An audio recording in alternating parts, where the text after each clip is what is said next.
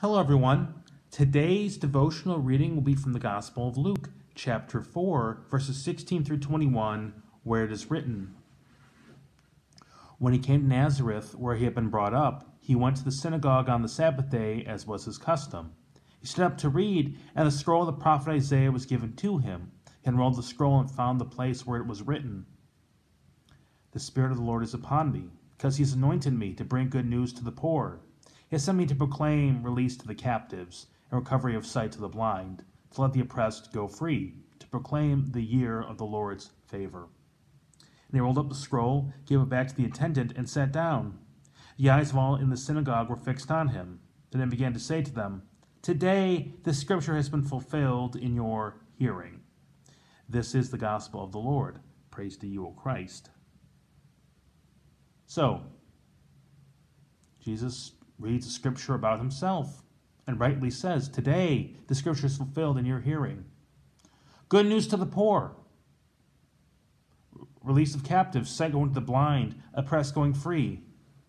The people, the bottom rung of society, the people who have nothing, are the ones that benefit most from Jesus Christ's arrival in the world.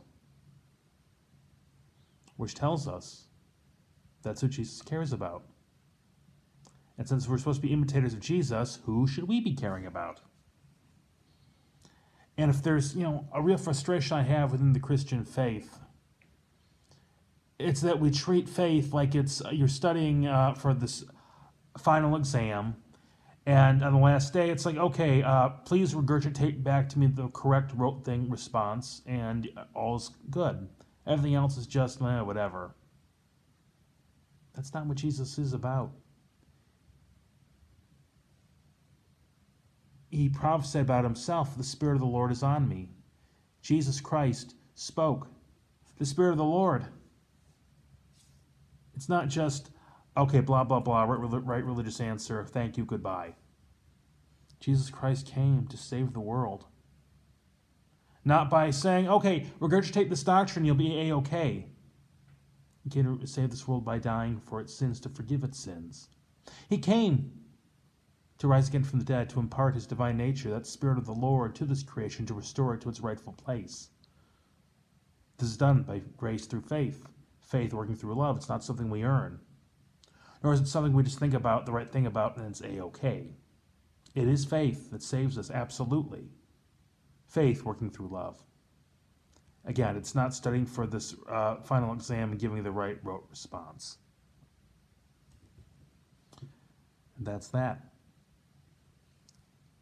And so we see, this is Maundy Thursday, the day where our Lord had the Last Supper. He knows as he sat down to that holiday dinner, he'd be dead within 24 hours. And a little bit after that, he'd be alive again. And the world would have been saved. And it wasn't going to be saved by, just say X, Y, and Z, you're all set. In fact, read through the entire Bible. Is there anything in all of Scripture that makes you think it's just saying the right sentence? No. Jesus Christ saves the world, doesn't give up rote sentences. And he saves us by grace through faith. Faith that works through love. That's the Spirit of the Lord that he's given us. Let us follow that Spirit onto the life that is eternal. Let us close with prayer. Lord, continue to give us of your Holy Spirit to guide us unto you always and to guide us in this world. Amen.